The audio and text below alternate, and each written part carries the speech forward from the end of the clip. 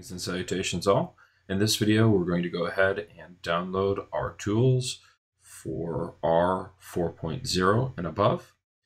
To begin, open a web browser and go to cran.r-project.org/bin/windows/RTools.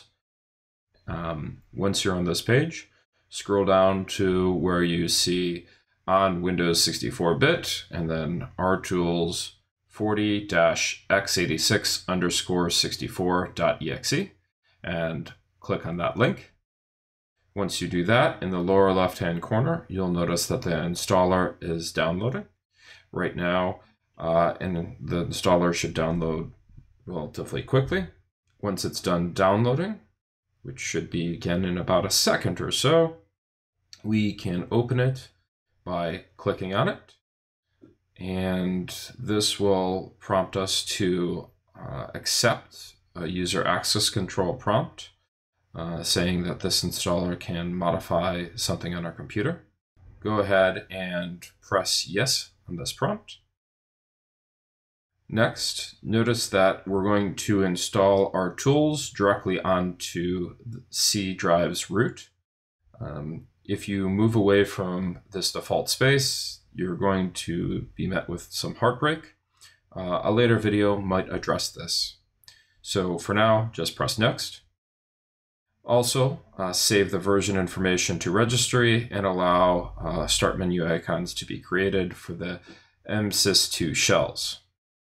Once that's done, go ahead and press install, and the installer will go through and install RTools.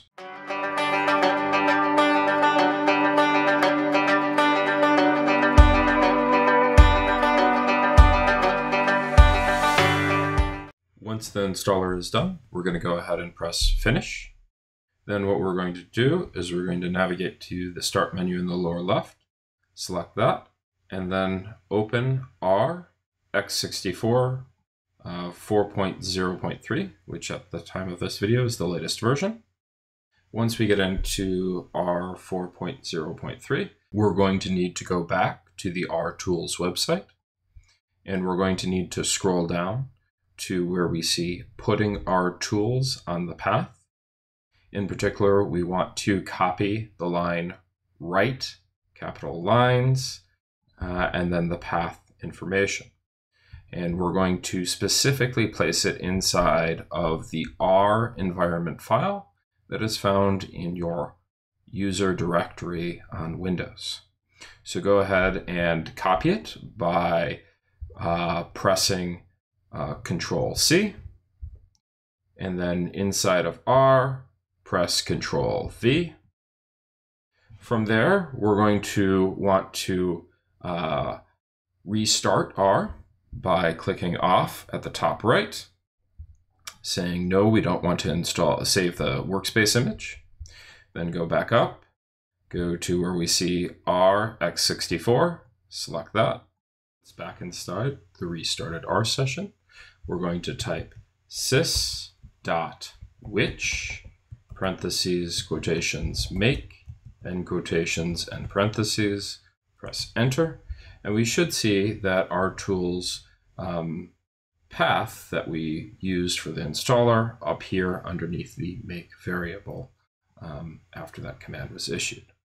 From there, we're going to install .packages, parentheses, quotations, Rcpp, and quotations and parentheses, and press enter. Make sure again that you select CRAN mirror, in this case 0-cloud, and then press OK.